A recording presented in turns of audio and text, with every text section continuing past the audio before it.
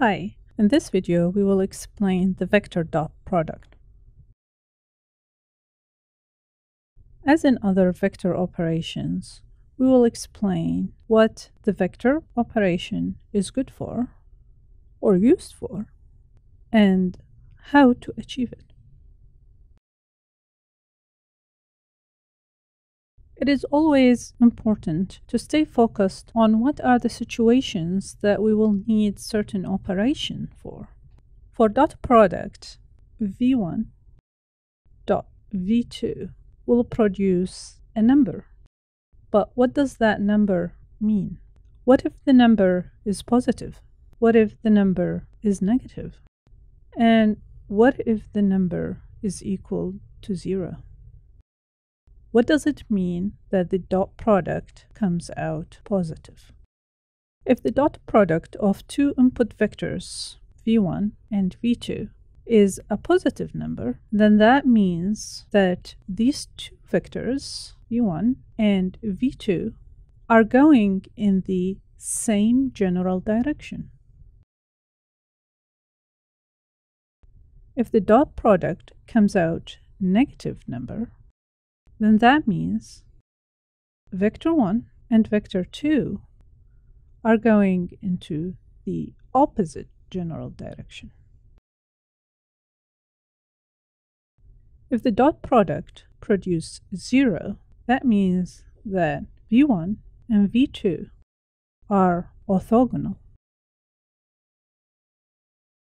This is the most common case for using the vector dot product, is to test whether two vectors are going into the same general direction, the opposite direction, or if they are in fact orthogonal. There are other things that the dot product can give me as information, but the testing of the direction, the relative direction of vectors, is probably the utility number one that comes out of dot product operation.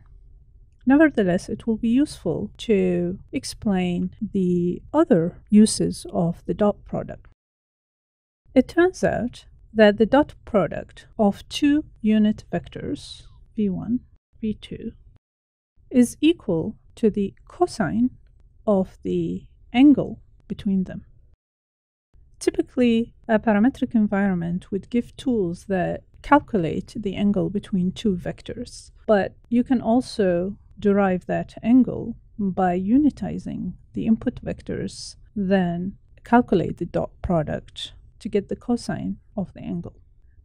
Another useful information that you can get out of a dot product is the projection length of the shadow between two vectors. So suppose I have two unit vectors, v1 and v2.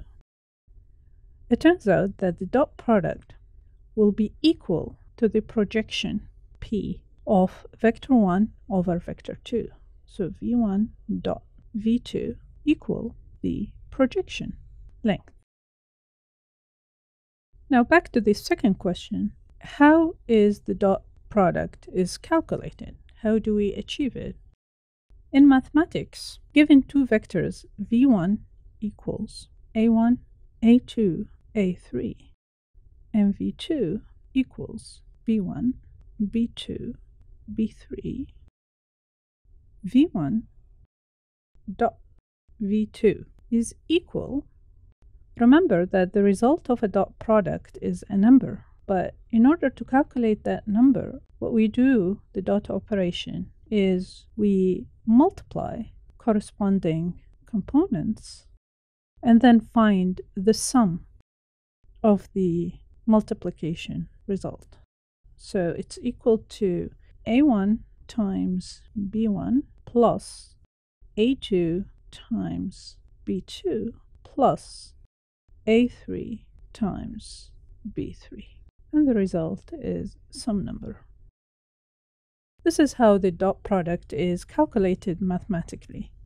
In real application, parametric design applications such as Grasshopper, you don't have to perform the mathematical operation. There are designated components, as we will see, that will give you the dot product result straight away. Let's see how we can perform dot product in Grasshopper. Let's create two vectors. And in this case, I will interactively set a vector 1 and vector 2 using the vector parameter. As you can see that despite that we created these vectors, we cannot visualize them. And by now you already know that you need to anchor them to a point in order to be able to see them. Let's anchor to the origin. With the shift down, you can feed multiple vectors. Now these are my two vectors, vector 1 and vector 2. And if I perform the dot product, I should get some number that indicates some sort of relationship between these two vectors.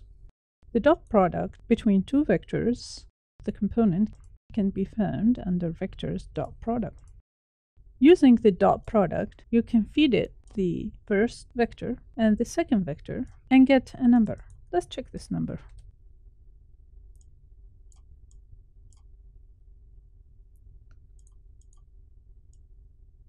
And this is the dot product between our two input vectors, v1 and v2. What we notice about this number is that it is a positive number.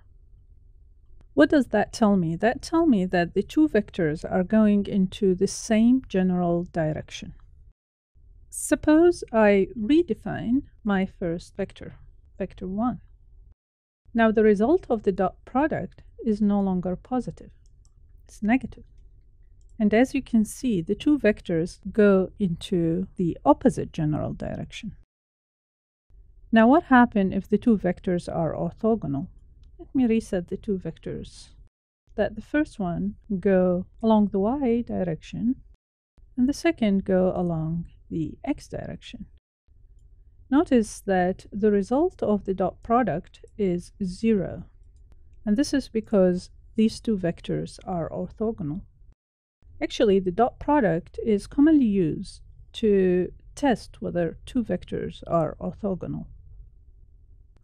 Another useful information that the dot product gives me is that the dot product is equal to the cosine of the angle between two vectors. Let's find the angle between two vectors. Vector. There is a component in Grasshopper that calculates the angle between two vectors. Let's use this one. And let's feed it vector 1 and vector 2. The result, which is the angle, is calculated in radian. If we try to find the cosine of that angle, then I should get a result that is equal to the dot product. Let's just rename that to dot because that's the dot product. And this is the cosine of the angle between them. If we change those vectors, you will see that the dot will continue to be equal to the cosine of the angle between the two vectors.